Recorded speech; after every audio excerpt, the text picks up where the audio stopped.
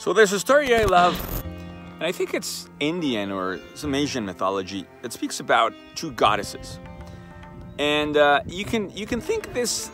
Imagine two women at a bar, and the first goddess is a goddess of richness. It's the goddess of wealth, let's say, and she's just a beautiful, attractive woman.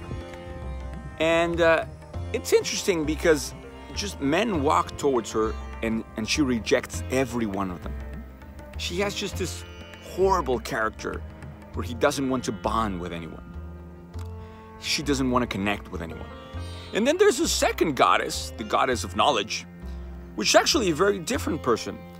Nobody feels attracted to her at the beginning, but once you get close to her, you start feeling comfortable around her. She's like a great friend. And the interesting part of the story is, as soon as you start speaking with this goddess of knowledge, the goddess of wealth gets jealous, and she starts coming towards you. Now, most people, what they do is when they see that goddess of wealth walking towards them, they turn around and go towards that wealth. And basically what happens is that we know what happens. She just rejects them again. When you understand the idea behind this story is that if you keep looking for that goddess of knowledge, that goddess of wealth will be jealous over and over again, and she will continue to give you that richness you're expecting, that wealth you're expecting.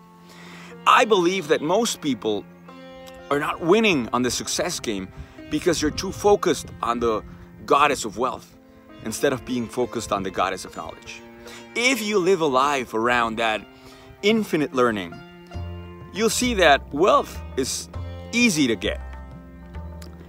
And sometimes when we're learning, it seems that we're not going to use whatever we're learning in the short term. But I can assure you, everything we learn, you'll end up using. You just don't know when. So today, think about how much are you looking, how much are you searching, how much are you wanting to go for that goddess of knowledge?